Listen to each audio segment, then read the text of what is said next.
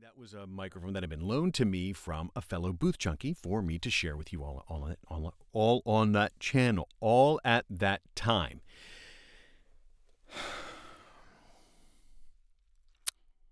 Energy. Energy makes the tongue go a little bit funny sometimes.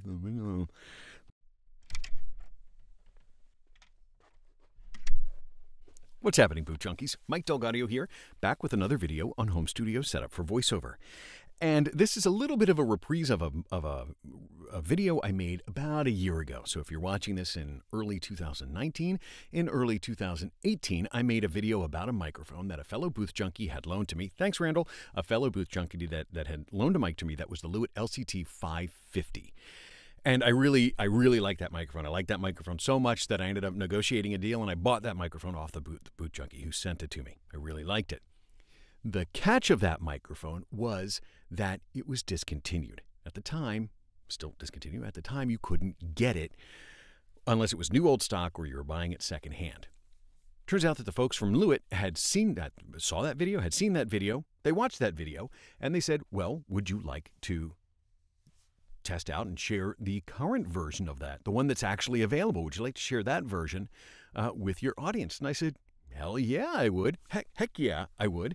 And so not only did they send me its successor, this is the Lewitt LCT 540 Subzero, they also sent me a few of the other goodies. They sent me some other ones from their line.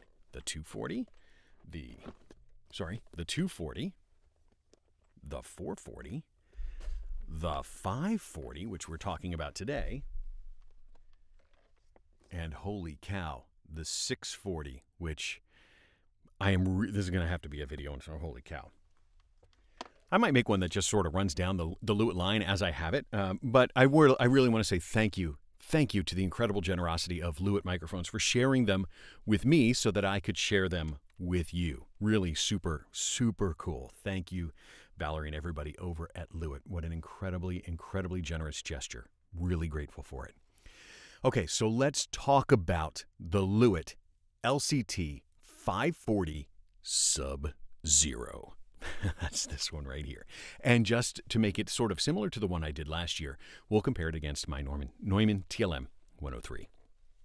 Okay, so let's talk about why I liked that microphone, and because this is essentially the same. I think I didn't do a comparison specification between the 550 and the 540 because the 550 is not available. Doesn't really matter. But some of the features that make this such a cool microphone. There are so many cool features about the Lewitt microphones, and what attracted me to buy the one that I had offered to me that I could work it. Some of the things I liked so much about it that I'll just sort of go over them again with you. First, let's just talk about some of the main specifications of them. It's a cardioid pattern microphone, just like the TLM-103 and like many other microphones that we use for voiceover. Cardioid pattern means it's very sensitive from the front and rather insensitive from the back. If you were to turn this microphone around and speak into the back of it, you won't hear hardly anything. You'd hear really just the reflections of the sound in the room. So they're cardioid. They're sensitive from the front. There's essentially cardioid because it's a vaguely heart-shaped pattern that goes around, and it's from about 90 degrees off to the side and behind you. They're sensitive from one side. Cardioid pattern. They both have similar specifications as far as they're from 20 hertz to 20,000 hertz. They both have really super high sound pressure levels for sound sources that you could mic. I think I've got my spec sheets down here. I've got 136 decibels, 138 decibels for the Neumann, 136 for the Lewitt. The Lewitt is called the Subzero. It's got Subzero in the name. And one of the things that Lewitt really sort of talks about a great deal in the marketing for this microphone is that its internal noise weighting is that it's essentially below the threshold for human hearing. It's 0 dB. Now, that's a little bit of spec talk. I'll be frank with you. From my understanding, it's a little bit of spec talk. Yeah, it's super quiet. It is as quiet as a microphone could be, is what they assert. However, there is a little bit of noise that will be present in there, and I think I said this in the other video, just because of the motion of the air. As we stir up air around us, some of those air molecules bump into the diaphragm, and that causes the diaphragm to move, and that shows up as an audible. Shows up as audible. And so this one actually claims, the 540 actually claims 4 dB equivalent noise value, whereas the Neumann is, I bumped it, 7 dB. For all intents and purposes, these microphones are silent. When I listen in my headphones, there's nothing. I know they say that a lot about a lot of microphones, but there is really nothing about these. There's no coloration. I don't hear any. I just don't hear anything. I'll turn my preamp all the way up.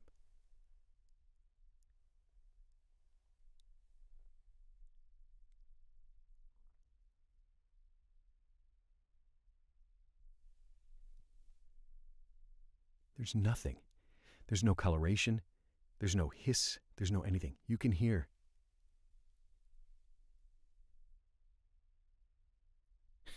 That's amazing. That's amazing.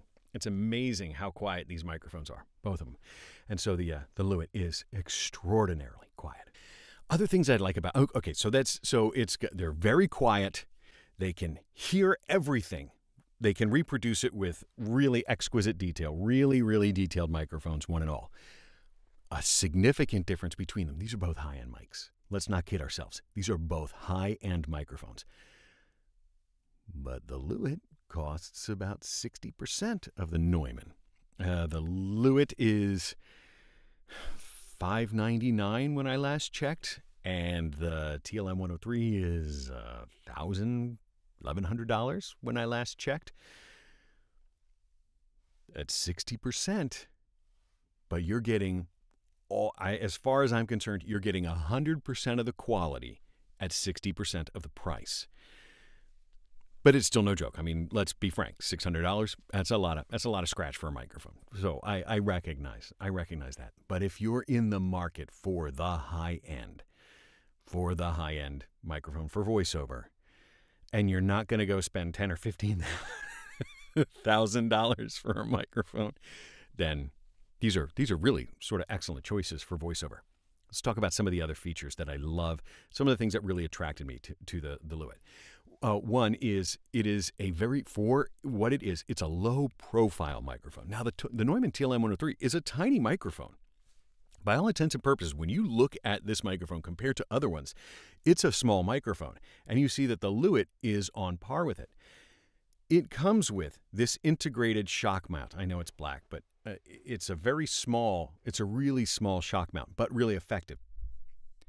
As I go and handle, you get very little rumble. Yeah, do you get rumble? Yeah, it's unavoidable. But as you handle the microphone, the shock mount, you'll see it doesn't add like total rumble in there. Just like the Neumann is the same way. Right? You get a little bit, but these work fairly well. And so they both come. This one comes with the shock mount. I'm not sure about the TLM-103. If you have to buy the shock mount aftermarket for Neumann, they're like $200. They're no joke. The Lewitt also comes with, I love this feature, I demonstrated it in the other one, it comes with an integrated removable pop filter. Look at this. You just get a little pop filter that is perfectly matched, form-fitting to the microphone, and it just clicks in with magnets. Now, on the other hand, I have a typical voiceover setup for the Neumann, and that is where you have an external pop filter. And this is a very expensive pop filter. Let's not kid ourselves. This is a Stedman PS101, and this pop filter is $60. So all of a sudden, look at how much more money this is. And this is a really good, this is a pro level windscreen, but it's another $60. And you can see that it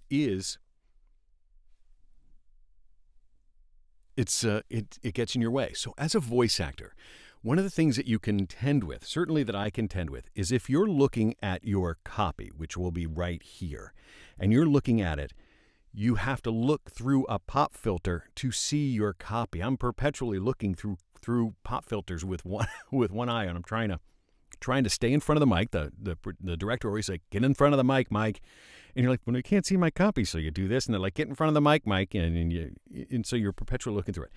The LCT 540 and the other Lewitt mics that are of similar form factor, you get as much view as you can around it. The pop filter is not in your way, and it's integrated, and I just love that. I just love that. I want to give just a little follow-up and talk about the size difference for this microphone and how nice that integrated pop filter is on the Lewitts.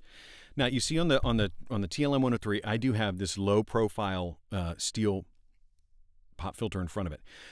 But in many cases, this is the next nearest one I can think of that has an integrated steel pop filter. This is the Rode NT1 kit, and you can see the significant size difference between these two microphones. So if I hold them, I don't know if you can see the bottom, but this microphone is probably a third again as tall, and it has still a very modest but large pop filter in front of it. And you can see what the size difference is between them. So I do want to sort of emphasize the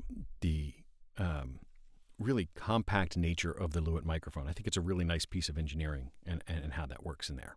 Now, there are some buttons and switches on the Lewitt that are not present on the Neumann. And again, I say this in a lot of videos. Whether the manufacturer elects to put buttons or switches on it, it's really just what they elect to do. I don't think it speaks to either higher quality or lower quality in a microphone. Some just put it in there and some don't. The Neumann TLM-103 has no buttons, no switches, no nothing. If you want to do anything to adjust the signal, you either change where the mic is placed or you add some effects downstream. You want to take away some bass, you got to roll it off somewhere else downstream. Piece of hardware, piece of software, downstream. The Lewitt and many other microphones have a couple of buttons and switches built in. So it can pad, which means it can reduce the sensitivity take it down by 6 decibels and by 12 decibels. There's a little switch on the front, and if you press the switch on the front, I will press the switch on the front if I can darken here. There it is. So now I take it out by 6 decibels, and I'll press it again, and I take it out by 12 decibels. So you'll see it gets much quieter. Let me stop handling the mic. It is much quieter. So you can mic a really super loud source by taking some of that away. Let's put it back to where it is. Sorry, it's dark on this side of the mic because I got these lights in my face, so I can't see the button. Now, this also has a roll-off switch or a high-pass filter, low-cut filter, whatever you want to call it. What you do see a lot in microphones is the ability to take some bass away depending on the source that you're miking. Sometimes if you're recording your voice, what happens very commonly is they will roll off all of the bass frequencies below, say, 80 hertz, because there's a natural bassiness that really doesn't necessarily, it can be somewhat fatiguing over time, where you want it to sound low, but you don't necessarily need your voice to rumble. And so, like, I have some low in my voice, and sometimes it can really make it rumble. So sometimes what directors will do or producers will do is they will, let me press the button here, they will cut everything below 80 hertz because it's not really contributing to the sound of the voice. It may interfere with other aspects of the track. So if you're being placed over sound effects, there's probably bass information in the sound effects, so they'll want to take it out of my voice so it doesn't interfere.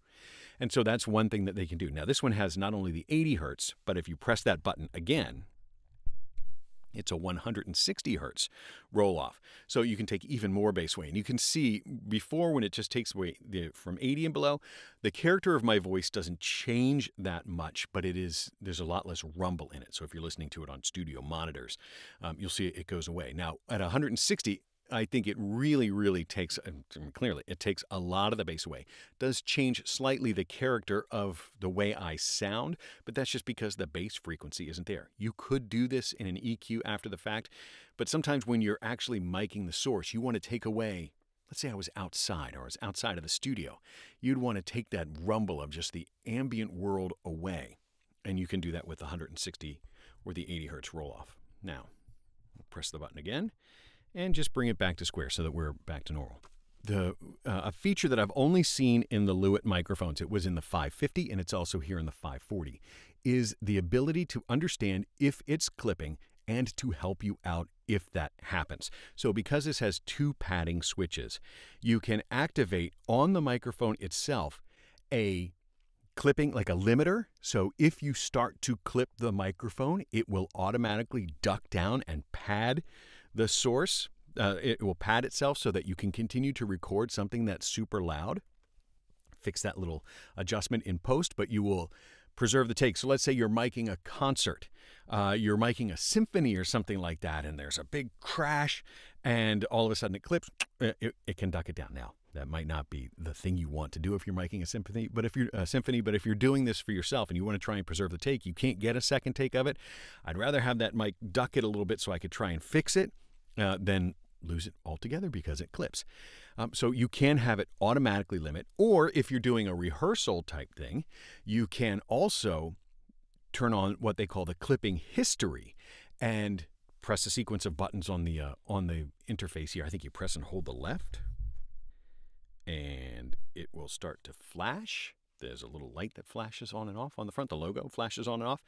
And then if you clip the microphone, it will tell you, hey, you've clipped, and it will suggest you should either duck by 6 dB or by 12 dB. So if you're doing that in rehearsal and you're like, oh man, the cymbal crash or whatever, or the timpani drum causes a clip, then you know you want to do it with a pad. And that way when you're doing your real take, you know that you should have that pad in place so you're more likely to get the right take the first time. So that's just an example that I'm making up off the top of my head.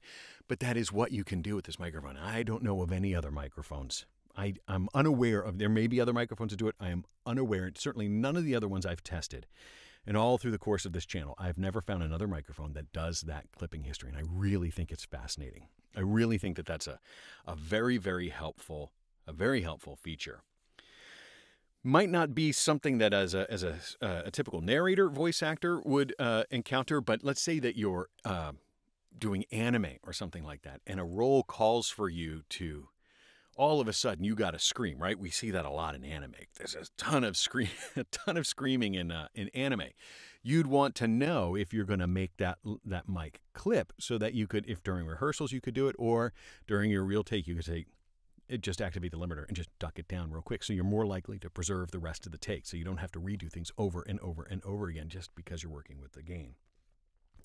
So the propaganda piece that they give you, the sort of the advertisement card that comes with it does sort of walk through those features.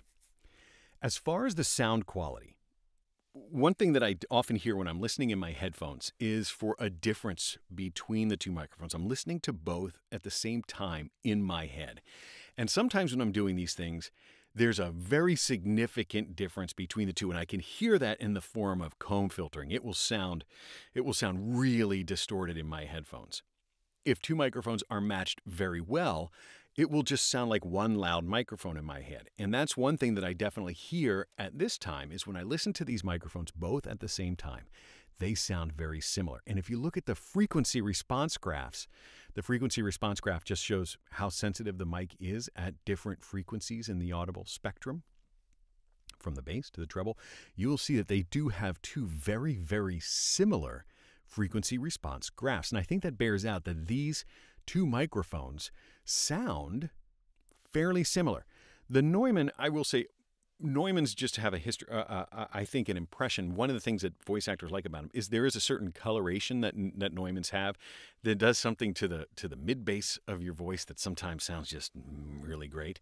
But even on the Neumann website, when they talk about the TLM-103, it says it has a broad presence boost. Let me just get the exact words. A broad presence boost for enhanced sound definition. So in one of the other videos I did where I talked about the Deity microphone, that had a flat response in the treble, and people said, where's the high end? It doesn't sound as crisp and as clear, and we had to fix that in an EQ curve after the fact. Many, many microphones have an EQ curve sort of built into it where they take everything, say, above 5,000 hertz and they raise it to give a real clarity. Some microphone manufacturers do it really ham-handedly, and it can really affect the sound. And others, they really care for the way that presence boost is implemented. And even though it sounds crisper and clearer, it still sounds smooth and it doesn't sound difficult to listen to. It's not problematic. And I think both of these microphones do that. I will say I think the bass region sounds a little bit different, but I do think these are both extraordinary, crystal clear microphones without being at all difficult to listen to. They're not fatiguing to the ears. They're not piercing, or they don't sound like cracked glass or anything like that. Try and find analogous words that explain what it is that I hear. And a lot of times it's just like needle in your ear. Neither of these microphones display that. I think they are the presence boost is well implemented. And I keep going back to 60% of the cost. More than 60 or less than 60% of the cost, because if you do want to have a pro pop filter and if you do need to buy a shock mount, you could be into this. If you're putting this together, you could be into this for $1,300, and now this is half the price. Half the price. It's hard to argue against the LCT 540.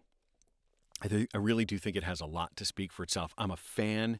I've said this in many other videos. I'm a fan of the Lewitt microphones. I've bought them before with my own money. This one was given to me, but I have bought them before with my own money because I'm a fan. So I also want to talk for just a second about the case, the box. Not really an unboxing video, but I do want to talk about the box that the Lewitt comes in, the case that you get with it. So it's large and it's very ruggedized. This is a serious case.